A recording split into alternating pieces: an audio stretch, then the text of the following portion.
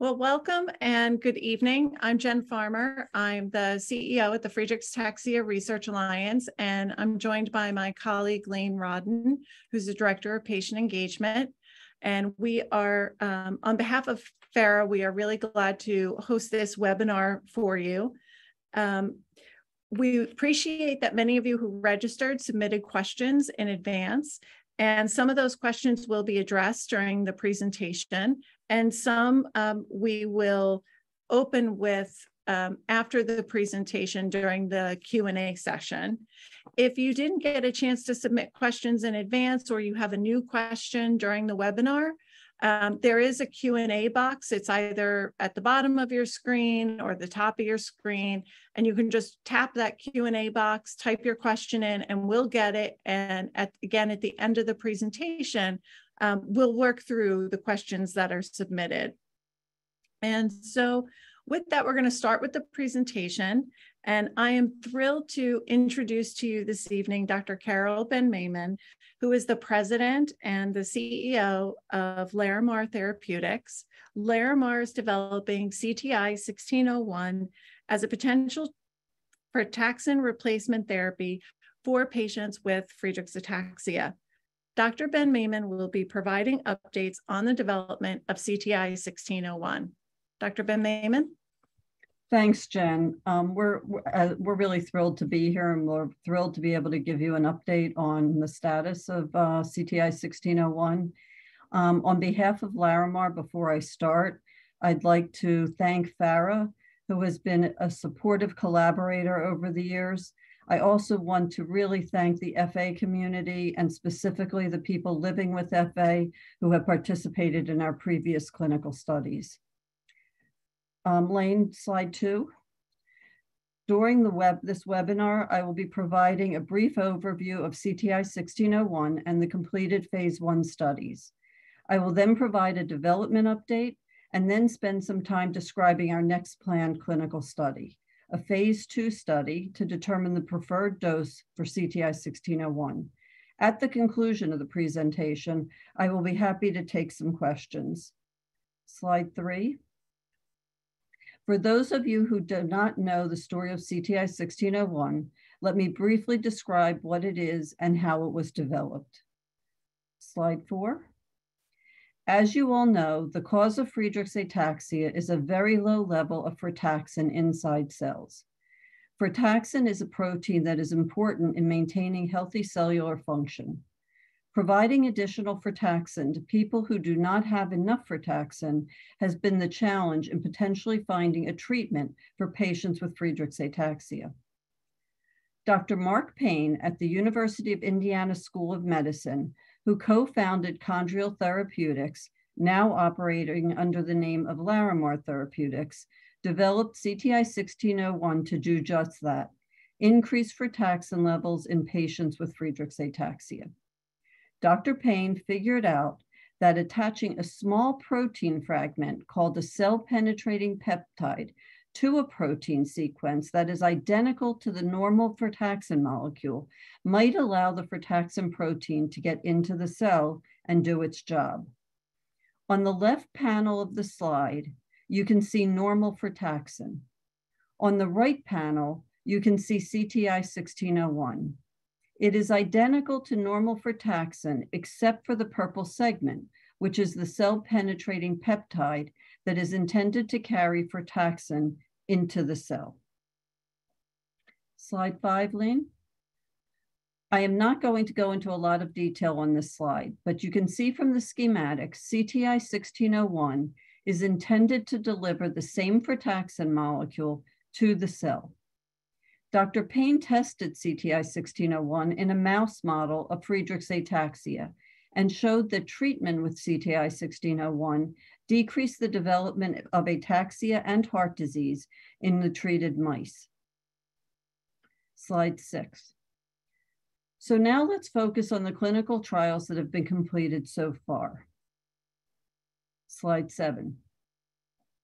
We performed 2 phase 1 studies, a single ascending dose study and a multiple ascending dose study.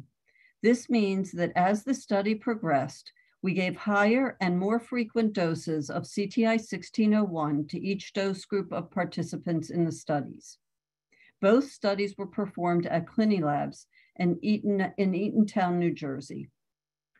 CTI-1601 is administered by giving an injection just under the skin. In the single ascending dose study, 28 patients with Friedreich's ataxia were enrolled and were distributed across 4 dose groups that received a single dose of CTI-1601 at 25, 50, 75, or 100 milligrams.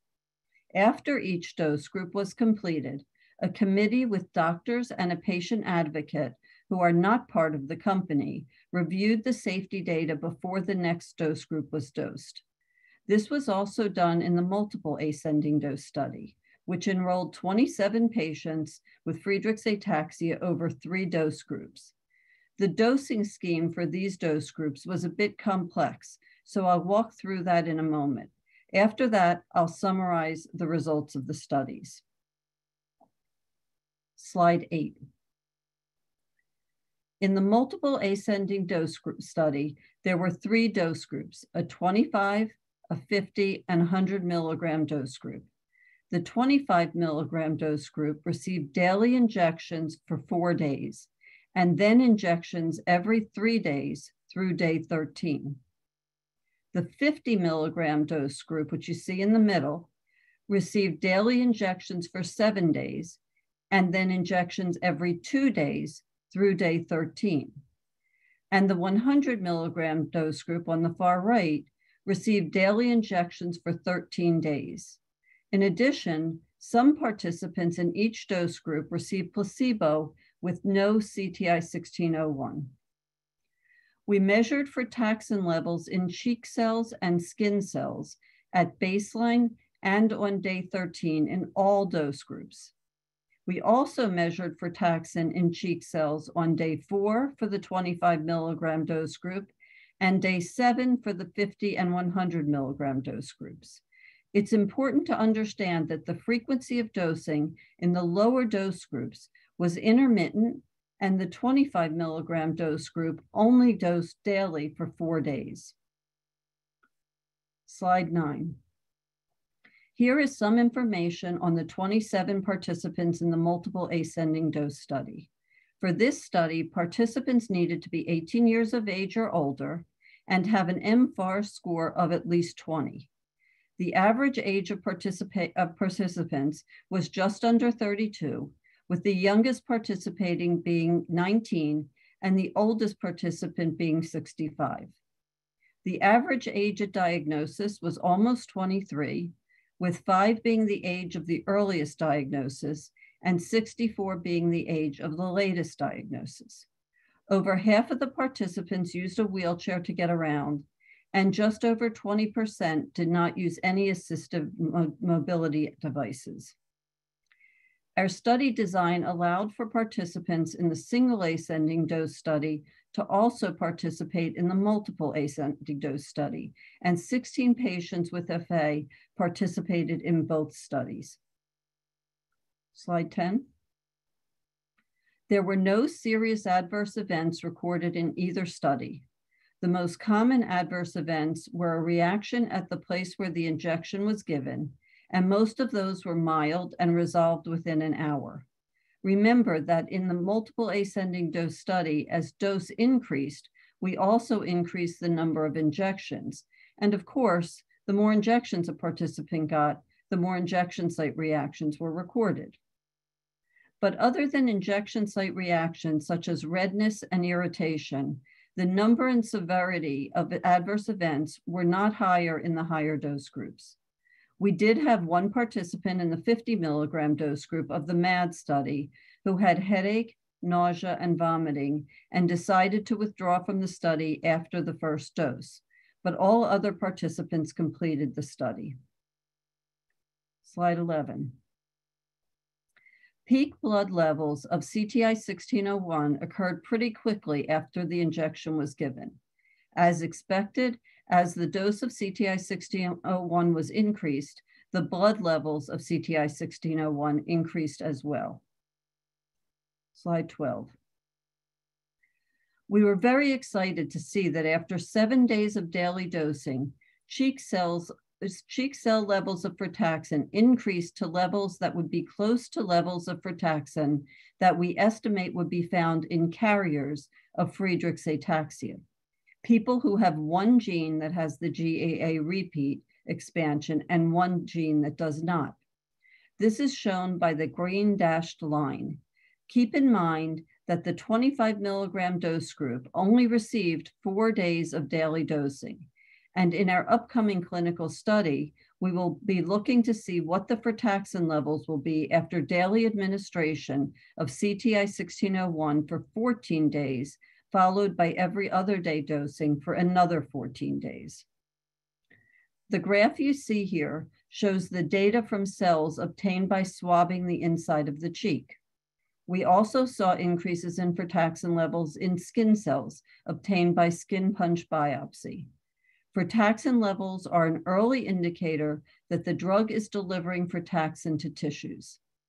Frataxin levels also can be helpful in the selection of the dose to be used in long-term studies where clinical benefit will be assessed. Slide 13. Now I'm going to spend a few minutes talking about what has happened since we finished the multiple ascending dose study. Slide 14. Towards the end of the multiple ascending dose clinical study, we started a 6-month toxicology study in non-human primates or small monkeys. This study was started in order to support longer-term dosing as planned for the open-label extension study for those who had participated in the SAD and MAD clinical trials. After the MAD study ended, 3 of the 34 monkeys in the toxicology study died. There were 4 dose groups and a placebo dose group in this monkey study. These 3 monkeys were in the higher dose groups and were noted to have very high blood levels of CTI-1601 compared to the other monkeys in the study. Of course, we notified the FDA about the deaths, and the FDA decided to put us on clinical hold, which means that we could not do any clinical studies until the toxicology study completed and FDA could review the results. In January of 2022, we submitted the results of the toxicology study and our conclusion to the FDA. Once FDA had a chance to review the information submitted, they came back to us and asked us to provide some additional information. At that point, we thought it would be best to meet with the FDA to make sure we understood what they wanted to see. So we met with the FDA and had a very, very constructive discussion.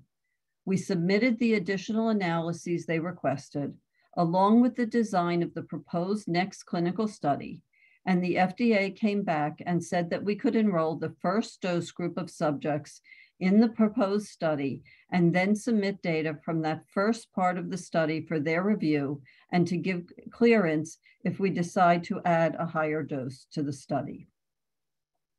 Even though it took just a minute to say that, this process was very thorough, and it took over a year from the time the toxicology study completed to receive the final FDA allowance to go back into the clinic. Slide 15.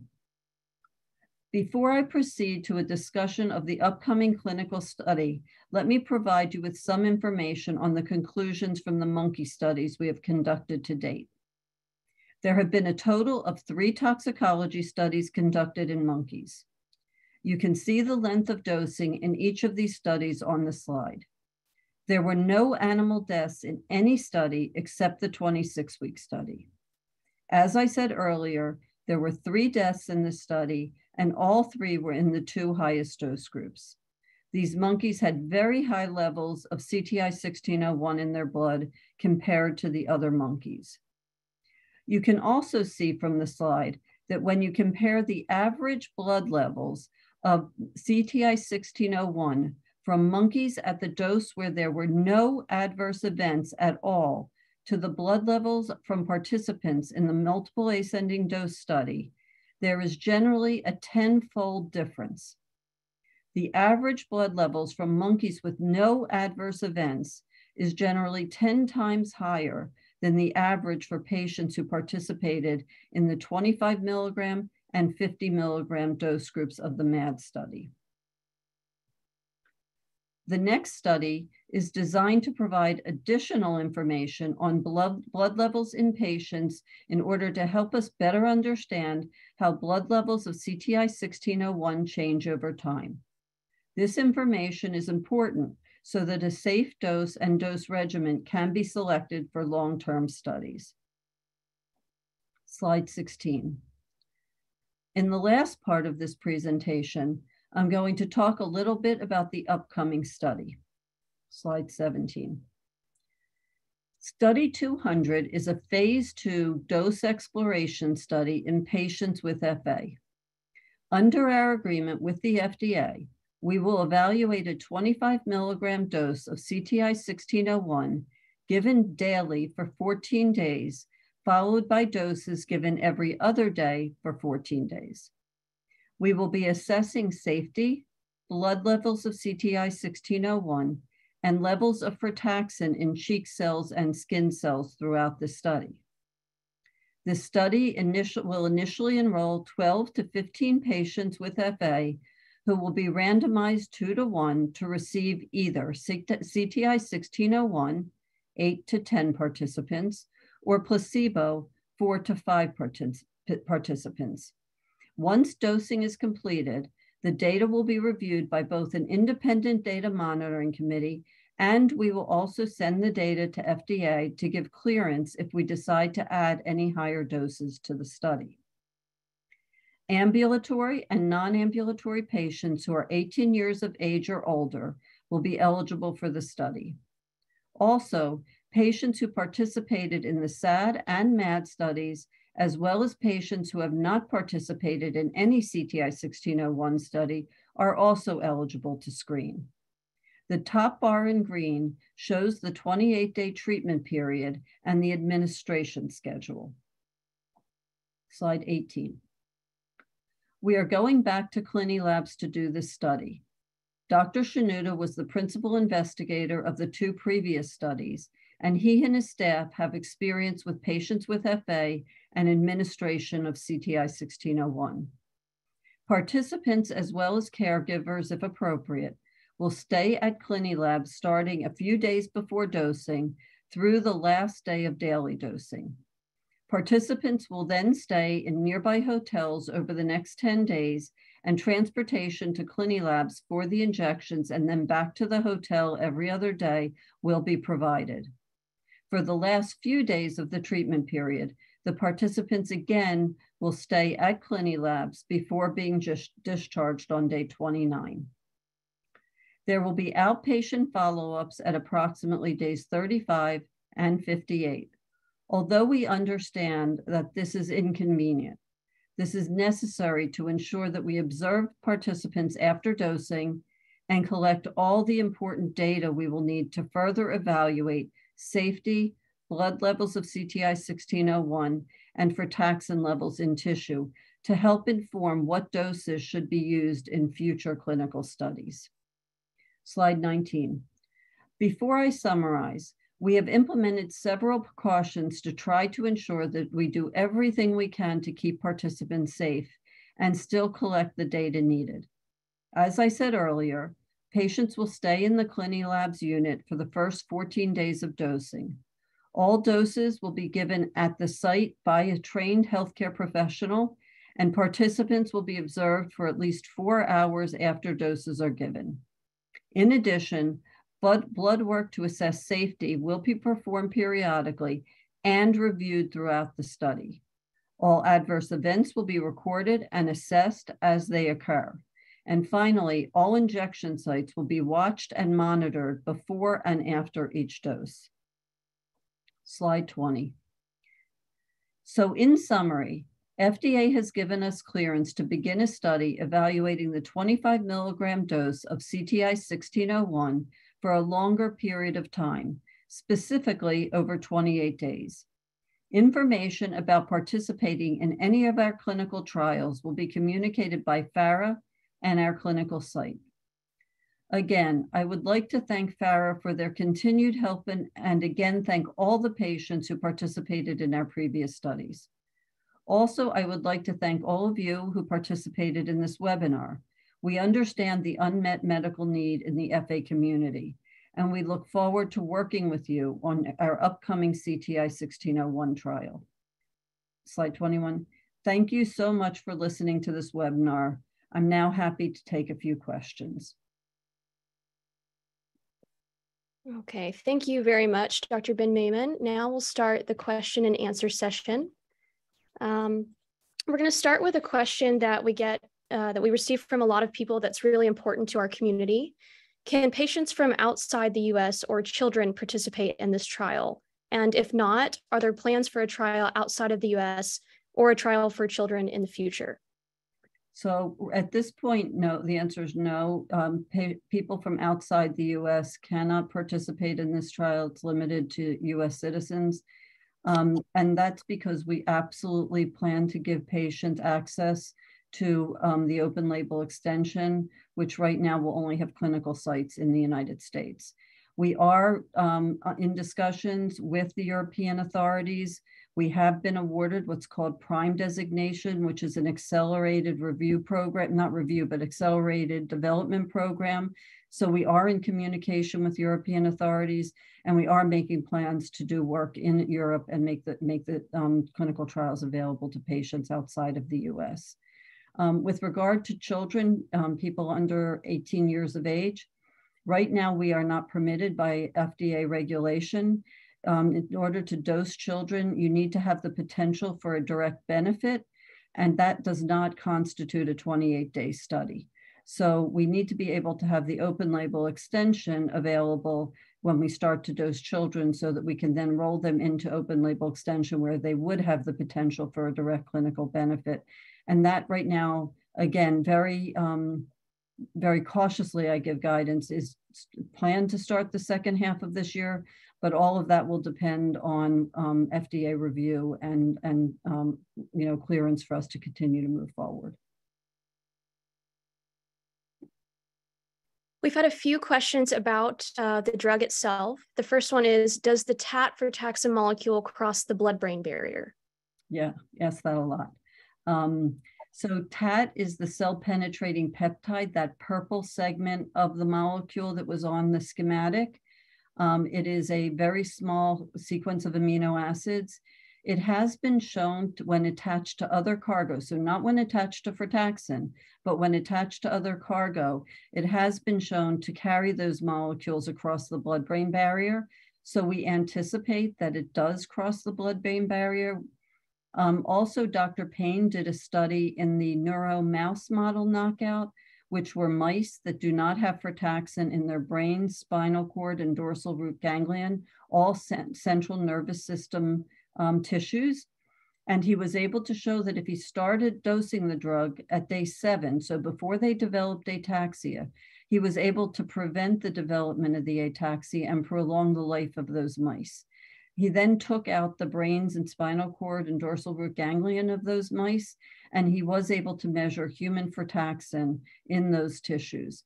So although not conclusive data, we do have some data to suggest that it does cross the blood-brain barrier.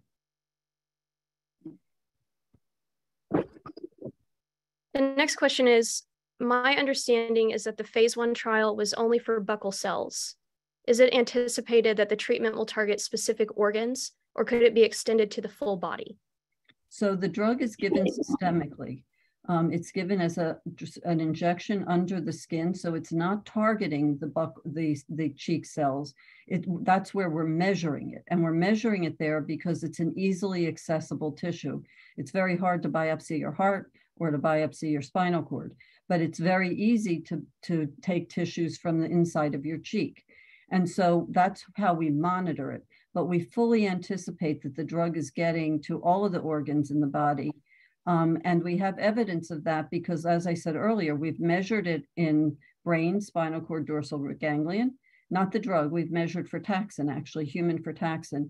We've measured heart. We've measured liver. We've measured skin, obviously, and buccal cells and platelets. So we believe that it is distributing throughout the body.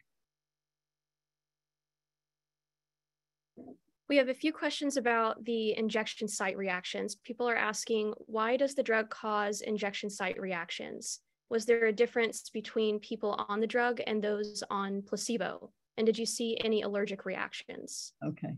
Let me speak first to the animals' injection site reactions because they are very different than what we're seeing in people. The monkeys, you have to understand, are about 4 pounds. They're very, very small animals. They're smaller than a human newborn. And we are injecting across 8 different sites right along their spinal cord. And we're giving very high doses. So these are very high volumes of drugs. So it's a lot of fluid that's getting injected into each injection site daily. And so we do see significant injection site reactions as you go to higher doses. So with the lower doses, they're not quite so bad, but as you go to the higher doses, we start to see the injection sites really get inflamed and the tissues start to break down. That's not at all what we saw in people. And remember, we went up to 100 milligrams, which was 2 cc's of volume, which is quite a big amount of volume. And we mostly in people, as I said, we saw redness, itching, some swelling, not uncommon at all with a subcutaneous injection, an under the skin injection. 43% of the patients who were getting placebo had reactions. Most of them resolved within an hour. They were all mild to moderate. And nobody dropped out of the study because of an injection site reaction or because they couldn't tolerate the injections. And we're giving over 8 sites in this study. So 4 abdominal sites and 4 thigh sites, 2 on each thigh. So a lot more space in a person than we have in these monkeys. With regard to allergic reactions, we have not seen any allergic reactions. What we're seeing at these injection sites are not allergic reactions. They are reactions to the drug being administered repetitively under the skin in these very small areas. But we did not see any allergic reactions in patients. Now, we only dosed a few patients. We have to be very cautious. It was 28 in one study and 27 in the other, and some of them were the same patients. So it's a very small sample number, but to date, we have not seen any allergic reactions. The next few questions are about the non-human primate study. People are wondering, why were there such high levels in the 3 monkeys that you mentioned? Was there an immediate cause of death named in the necropsy reports? So we have not identified the cause of death. We have identified, though, that it is associated with high levels of drug. And we believe that the reason these animals had the high doses of drug is the animals that died, the injection sites on necropsy. So when animals were sacrificed and their tissues were looked at under a microscope, we see a lot of breakdown of the vasculature, a lot of inflammation at those sites. And so these animals, we think that the accumulation may have been a function of the fact that the injection sites were breaking down and the vasculature at the injection sites was breaking down. And so there was really increased absorption at those sites that was not seen in the animals with less severe injection sites. Did any of the other non-human primates experience similar but non-fatal health issues? There were several animals, and we have said this publicly. I have to be careful with what I say, that I make sure that I'm only giving information that's in the public domain. But we have said that there were some animals that were reported to have what was described by the site as limb rigidity. We did go try and look, and we were unable to observe it. It was sporadic. It occurred very quickly after dose and then resolved on its own, and the animals went on to finish their study and go all the way to the end and completed the dosing period. They didn't miss any doses. But that's one of the reasons for observing patients for a period of 4 hours after dosing, just to make sure everything is okay. Okay, we've got a few questions about the dose selection for the upcoming study. This person's asking, daily dosing at 100 milligrams did not result in drug accumulation, but barely reached carrier levels. What is the rationale for choosing the lower dose for the new study? And are you considering patients' weight? We saw with 50 milligrams and 100 milligrams at day 7, levels in the buccal cells approximating those of carriers.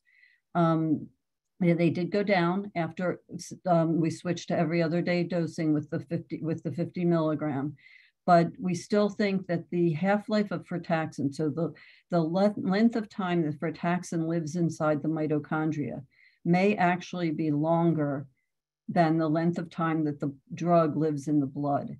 And if that's the case, we should be able to go, if we go for longer daily dosing and then decrease the dose, we may very well be able to maintain frataxin levels. And I want to just reiterate, more is not necessarily better. Frataxin, we know in animals, at least in mice, can be very toxic at very high levels. And so since there is no need to go to 100%, we're not targeting 100%. We're targeting somewhere between 50, 60, and 70%. There are also some key opinion leaders out there, specifically Dr. Lynch, and I don't want to speak for him, but who seems to believe that even minimal increases in frataxin can be clinically relevant.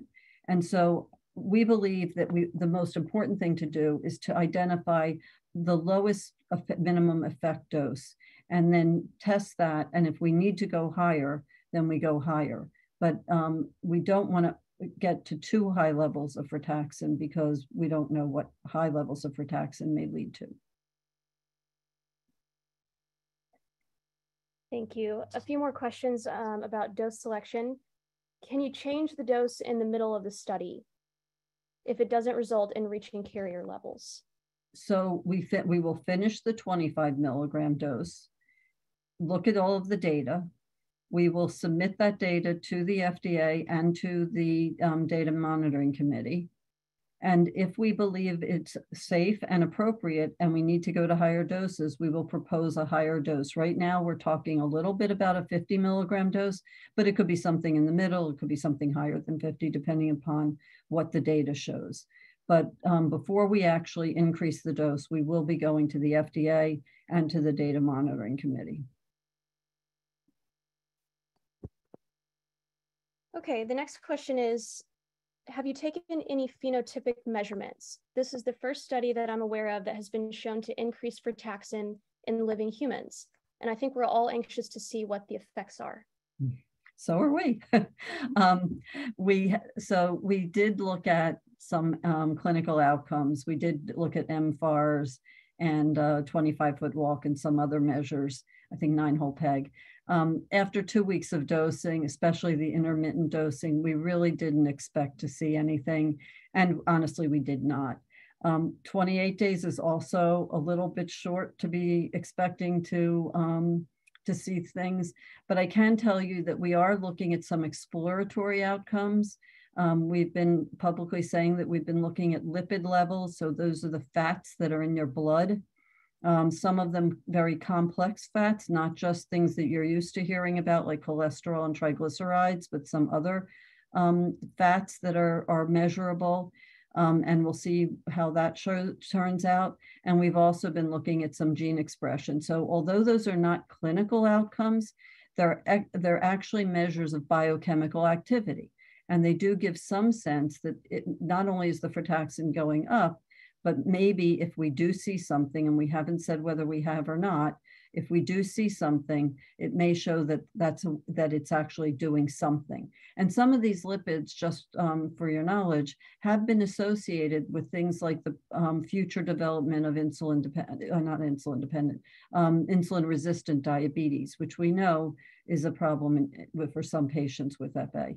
So we are looking at some of those exploratory outcomes. And as we get more information, we'll be able to present that as well. Thank you. The next question, if frataxin is increased, do you think the progression will be reversed, or do you think abilities will come back? I honestly don't know. And it may depend on where you are in the course of your disease. So it may be very patient specific. It may be harder to reverse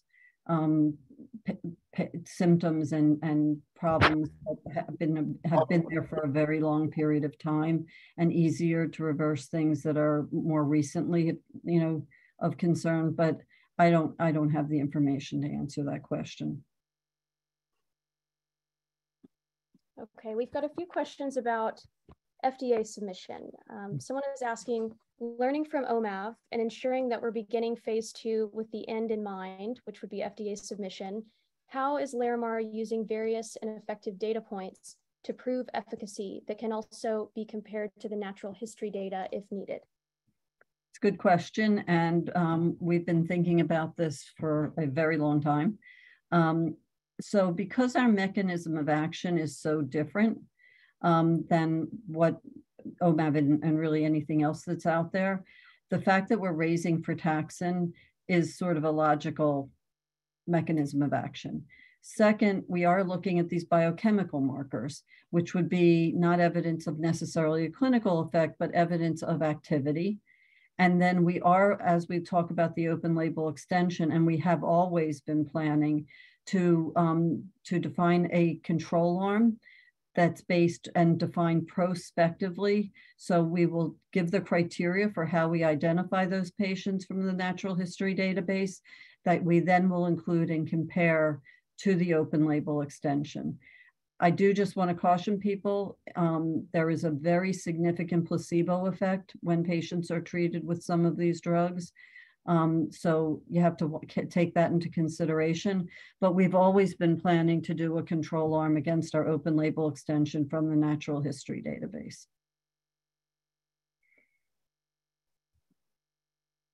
Okay.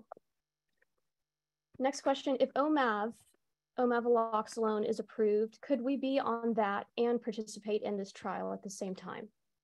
Not in this trial. But I can't answer whether it will be in future trials, but not in this trial. We have another question. This person is asking, this is a significant period of time to be in a trial in a clinic away from home. What will be done and can be done to support the emotional and mental health of those that are participating? So just for the record, our MAD study, because it was being conducted during COVID, patients were in that unit for 3.5 weeks. So not quite as long as here, but they didn't leave at all. Here you're in for just over 2 weeks, and then you go to a hotel and then you have to come back. But we absolutely recognize the inconvenience and the challenges to all of the people who will be participating. It's designed this way in order to make sure the data that we need will be collected, as well as to ensure that people are being monitored and are safe, or as safe as we can make them. And so we recognize the inconvenience. We will do everything we possibly can to make you comfortable, whether it's certain types of food that people want, whether it's, we've supplied in the last studies, we've supplied different pillows if somebody wanted a different pillow, whatever we possibly can do. Obviously, we can't make this home and we can't make it a luxury hotel, but we can do everything we can, and we will do everything we can to do as much as we can to make people comfortable. Dr. Ben-Maimon, thank you for that. And maybe one other thing, just one of the things I think we've talked about to try and help people manage the longer stay as part of the study is that so you could certainly bring caregiver with you. And if your caregivers need to change because somebody can't be with you for the whole time and you need to have people kind of come and go, that would be allowable too, right? To help you manage. Absolutely. Like I said, anything that we can do that doesn't interfere with safety or the conduct of the study, we will absolutely consider. And it, is legal and legitimate, but we will absolutely consider. you know, movie nights, whatever, you know, a whole host of different things we've contemplated and thought about. And I have to tell you, having done the MAD study, all 3 cohorts wanted different things. At one point, everybody wanted salty snacks, and in another cohort, they wanted all sweet snacks. So we tried to accommodate it. So, you know, different groups are different also. And so all of that, we'll do everything we can to accommodate that as best we can. And I think there were things also like that. You helped the center make sure that they had some exercise equipment and things like that. Yep. There are also a few more questions coming in through the chat, just going back to the cohorts. And so maybe it's worth just revisiting that the phase 2 right now is starting with the 25 milligram dose. And is that, you know, essentially one cohort at 25 milligram or multiple cohorts? And kind of what can you review again one more time what people can expect from there? Because I think there's just some as far as, again, I'm not the medical monitor, and I didn't necessarily design the study, so I'm probably, and by the way, our medical monitor, our chief medical officer, was supposed to give this presentation. Unfortunately, her daughter, who is significantly disabled, came down with COVID and was in the intensive care unit, so I stepped in. So sorry, you have to tolerate me, and I may not be as totally up to speed, but right now there's one cohort planned, so one dose planned, which is the 25 milligram every day for 14 days, and then every other day. And there will be 12 to 15 patients enrolled in that cohort. And 4 to 5 will receive placebo. The rest will receive CTI 1601. It'll be blinded, so you won't know which you're receiving. But the trial will be conducted, that cohort will be split into 2. I don't know exactly how many because it'll depend how enrollment goes, but they will be staggered by 2 weeks. So even though it's one cohort, there will be 2 subgroups within that cohort. And that's just to make it more comfortable for everybody in the unit. So there's not so many people, 24 to 30 people if everybody has a caregiver in the unit at one time. It'll allow for people to be more comfortable and the staff to be able to make sure they make everybody as comfortable and can do the assessments in as timely a fashion as they can. Is that clearer, Jen? Yeah, thank you. I think it'll be helpful too if people are, in group 1 or group 2, trying not to confuse the groups with cohorts or differences in dose. Yes. Well, what we're calling them is cohort 1A and cohort 1B. And those are both then the 25. Right, and they're both the same dose group.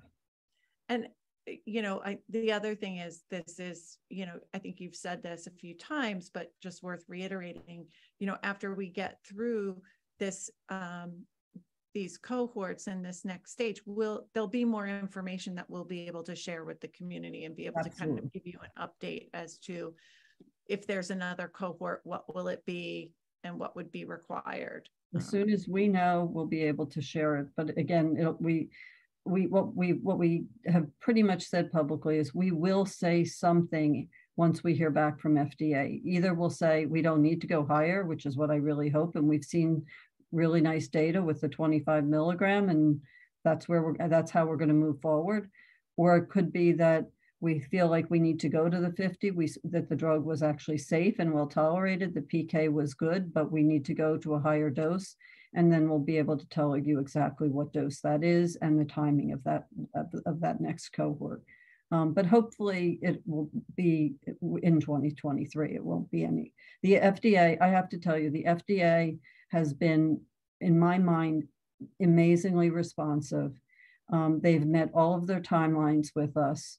And they have agreed to turn the data around relatively quickly as they can, so that we can keep the program moving. And I think they are very engaged and clearly have the utmost respect for FARA and for Jen and for Ron, who I think have done a fabulous job at representing the patient community and advocating for you. So The agency knows that this is very, very important. And I think here's the patient community. Thank you, Carol. One question, so we've just got a few more questions left. One of them comes back to the open label extension. And when can people expect to hear more about that? And there was also just a question around people who participated in part 1. And I think you might have covered it, but probably be worth it to mention again that people who participated in the phase 1 study, they're eligible to participate in this phase 2 study, correct? Yes, so anybody who participated in the phase 1 study is eligible to participate in this phase 2 study, as well as in the open label extension when we open it, and anybody who has not participated in any of our trials is also eligible to participate as long as they haven't taken an investigational drug in the last 90 days. So it's open to the entire community, ambulatory and non-ambulatory. Obviously, you have to screen and you have to meet certain inclusion and exclusion criteria, which I have not reviewed because I thought it would be much better for you to review that with the site and with FARA than with me. But if you screen and you are eligible, whether you've participated in or not participated in, whether you're ambulatory or non-ambulatory, as long as you're eligible, you can participate in the study. And you asked me, and the open label extension, we're as anxious to get that going probably as you, maybe more anxious, because the sooner we can start collecting the data, the sooner we can get some real clinical outcome data.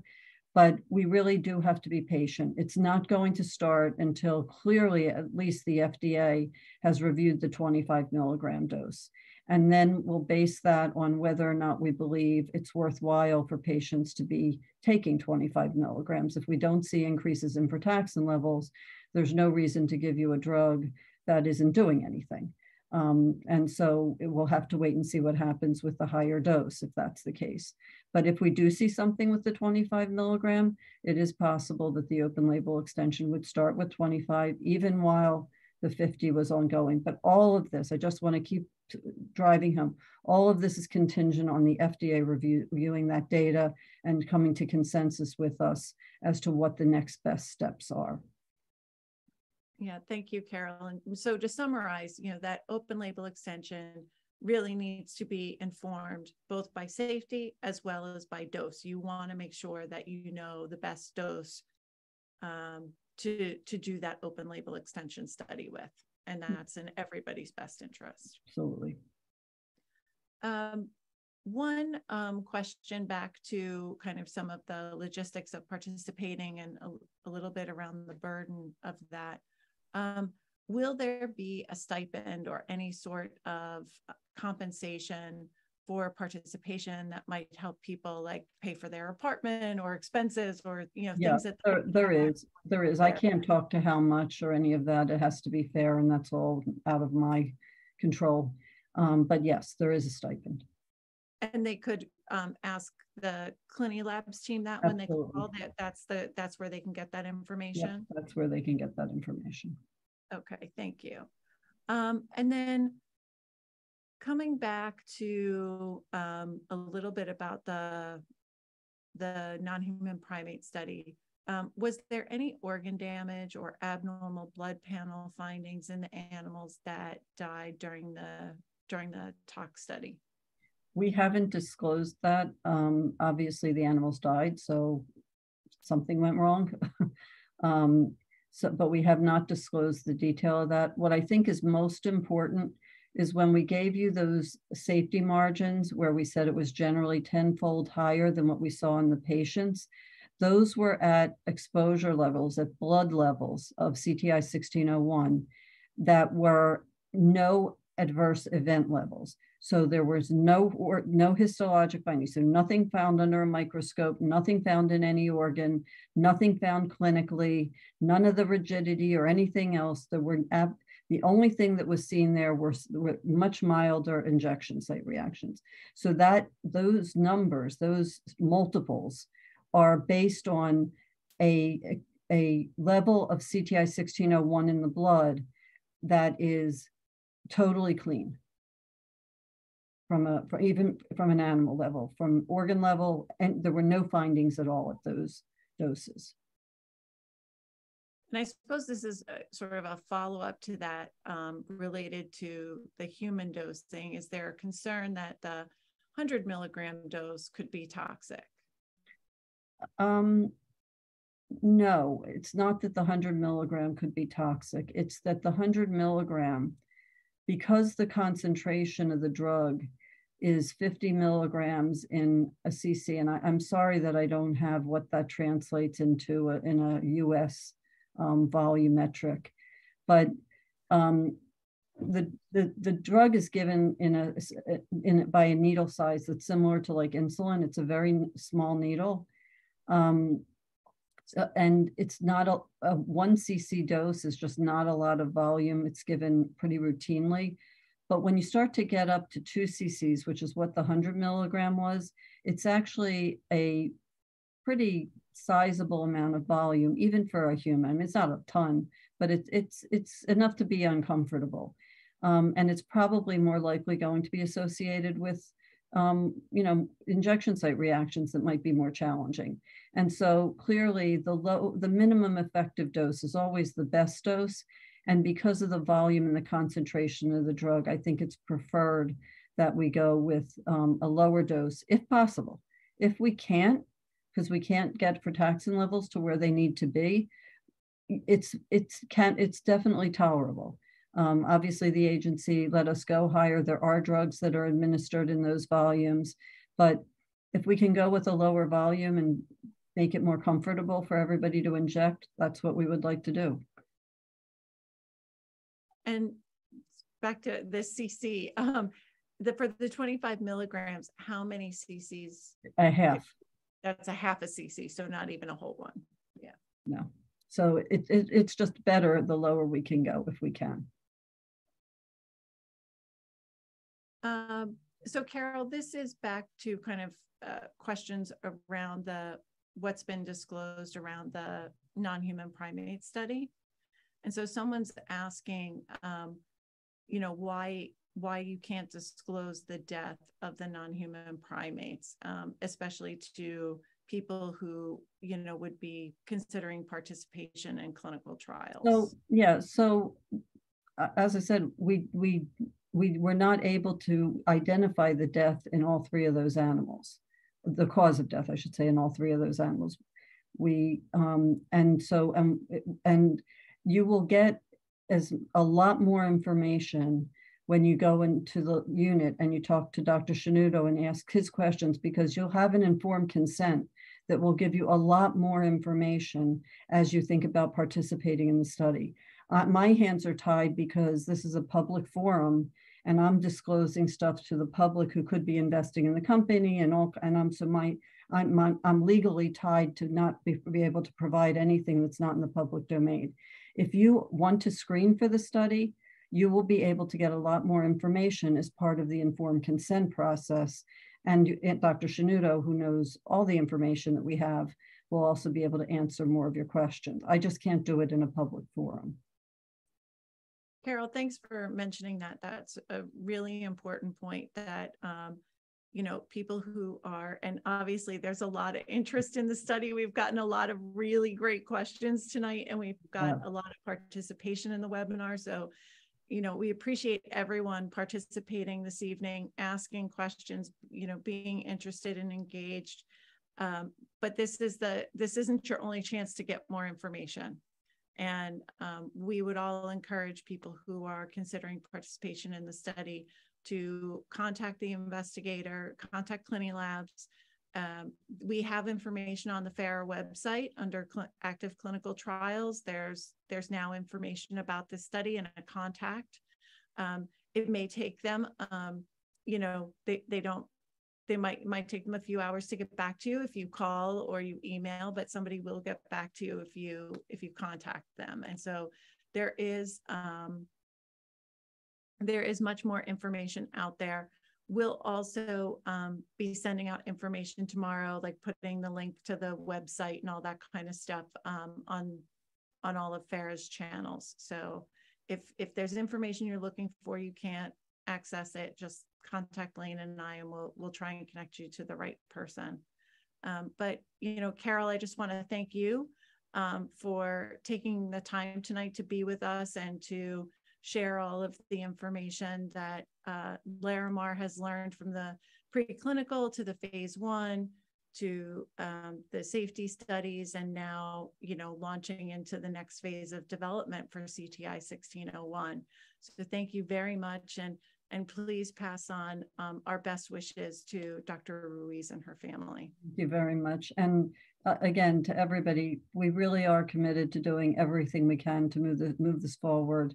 And we appreciate all the interest, and we appreciate all of your commitment, and we are very, very sensitive to the challenges that this trial presents. So, and like Jen said, there's things I can't say here in a public forum, but there is a full informed consent process. So you should be able to get as much information as we possibly can provide you. Thank you. Thank you, everyone. Thanks, everybody. Have a great night.